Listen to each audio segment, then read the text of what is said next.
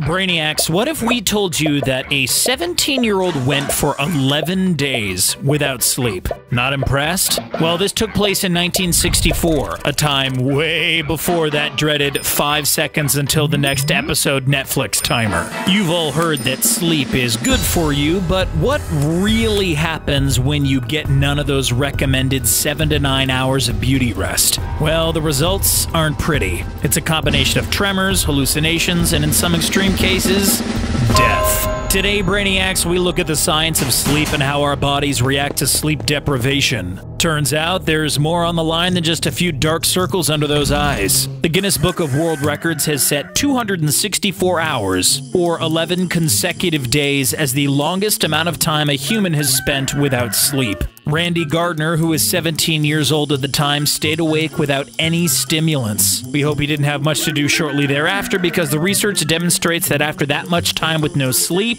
Gardner would barely be able to function. After Gardner, there was only one other attempt to break the world record, but if you're thinking of giving Gardner a run for his money, no organization will longer recognize this record because of its negative health risks. We tend to think of sleep as a time when the mind and the body shuts down, but in reality, sleep is an active period in which our body restores and repairs itself while processing the immense amount of information we absorb in the day. Not to mention, sleep plays an integral role in how we solidify and consolidate our memories. So all those times you convinced yourself that it would be a good idea to pull an all-nighter to study last minute for a big test, turns out a few hours of sleep would have been a better alternative. But let's say, for whatever reason, that within 24 hours you find yourself unable to find the time to sleep. Maybe you regrettably partied all night long and find yourself having to go into work early the next day. Or maybe your line of work calls for long periods of time without sleeping. And before you ask, no. Playing video games in your gray sweatpants for days on end does not make you a professional console player. Whatever reason it may be, missing just 24 hours of sleep can affect your ability to operate. Symptoms include impaired decision-making, altered perception, tremors, and vision impairments. Unsurprisingly, the longer you stay awake past the 24-hour mark, the more your mental, physical, and emotional processes deteriorate. But what's the absolute longest period of sleeplessness that a human can endure? And what are the consequences? Well, to put it shortly, you die. In fact, sleeplessness or sleep deprivation is a common torture technique meant to wear down individuals who are just not willing to fess up information.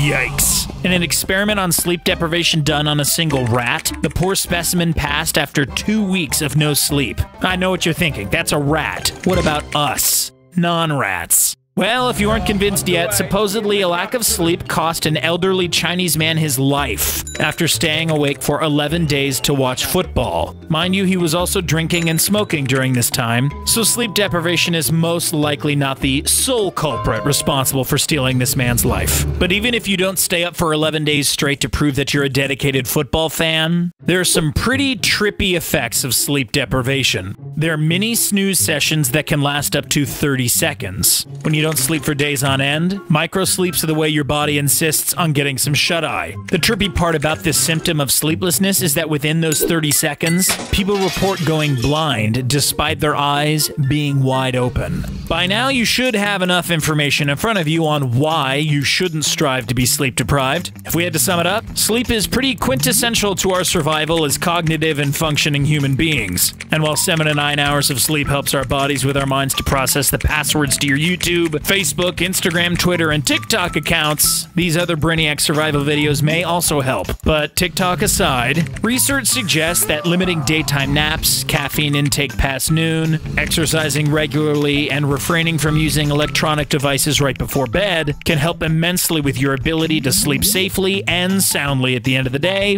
and avoid the effects of sleep deprivation. Unless you want to be found by your date asleep while standing up in the shower, or better yet, show up for a presentation at work only to realize that you open your briefcase and it's a board game of Guess Who. You laugh, but these are real stories. We suggest that while there may be so much of the world to see, sleeping at the end of the day will be a great benefit to you. If you enjoyed what we had to say about sleep, don't forget to like our video and subscribe to Brainiac for more ways to win at life. I mean, you know that saying, you snooze, you... Until next time, Brainiacs.